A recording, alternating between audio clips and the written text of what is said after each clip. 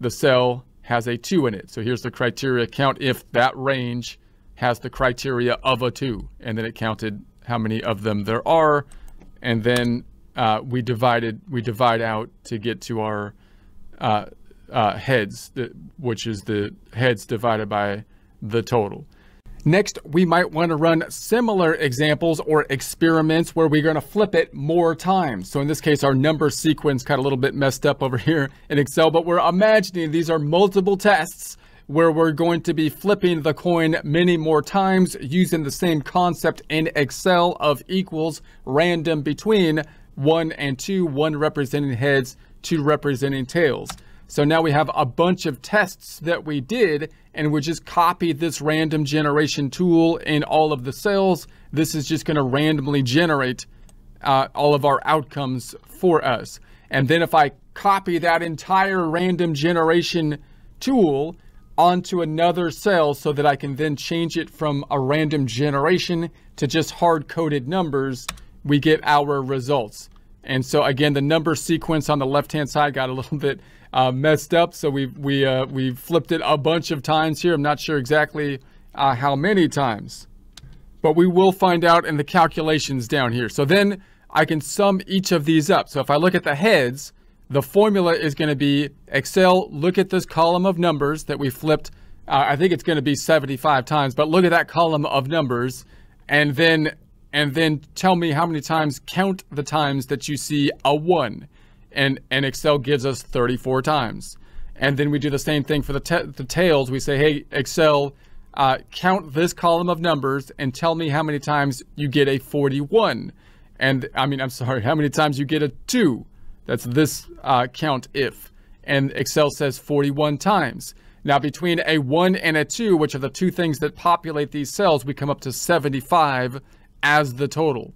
And so then we can say, all right, if there's 75 of them, I can take a look at the heads, 34 out of divided by the tails, divided by the total, 75, and that comes out to 45 about percent, 45.33%. I could do the same for the tails, 41 divided by out of the total, 75 gives us 54.66, 55 about.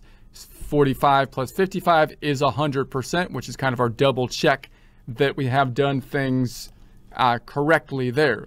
So then if I look at it, just the heads, then I would expect it to come out, 50-50, or the entire population, if it was a fair coin, would be 50-50 if we flipped it infinite amount of times. Here we came out to 45, there's 53, 56, 52. We could do the same thing for tails, of course. But if we just zero in on one of the outcomes, then it gets a little bit easier for us to think of that series of outcomes, right? So 60, this one's, pretty high kind of outline for 74 flips, right? But it still could clearly happen that we have, 45s, here's our, it should be, we would think it would be around 50-50. Now, if I took that series here of percentages results, I might want to extract that and put it in a vertical column, in a column format. So I could do that. So I could, in Excel, I could do that by basically copying it and then pasting it and transpose it. So we'll do that in Excel if you want to practice that in this practice problem in Excel.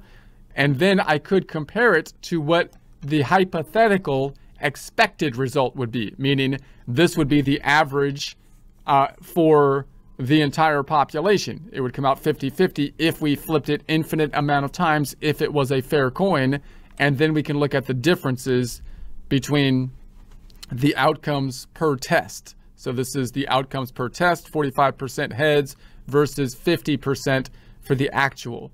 This one came out 53 versus 3 versus 50, 3% difference, 56 versus 50. And you can see that, of course, we would expect that some of the outcomes would be over, some would be under if these were random samples. Now, if we counted all of the tests, which we did 75 of them, then, and if I took the average of all the averages, then we're getting pretty close, right? Now we're at 50.33 as opposed to 50. So you could see, as of course we take a larger sample, you would expect us to get closer to the actual average of the entire population, which is a theoretical concept in this case of 50-50 of an infinite number of flips. So here's the number of heads if we were to take a histogram of the data. And then this one, so let's look, so we could do this multiple times, right? I could take the random number generator and basically do the same thing again, and we're not going to come out with the exact same results. You'll see over here we came out with, well, I can see it in my data. The first one was 45%, and over here, where did I just go? I came out with 45. Well, that one happened to be the same, but then it was 53 and 56. So if I go back on over, so now we did the same thing, and I've got the 45, 51, 51. So here's the same process that we did to generate another bunch of flips, 75 flips each, and we did it, multiple times. We could take the same, data, the heads data, represent it vertically. So here it is represented vertically, 45, 51, 51, and we can compare, histograms that are generated from them. The histograms are not going to be, exactly the same, but you would expect them to start looking similar as we have, larger data sets would be the general idea. So these are histograms of the averages of all the outcomes. And we did 100 tests of 75.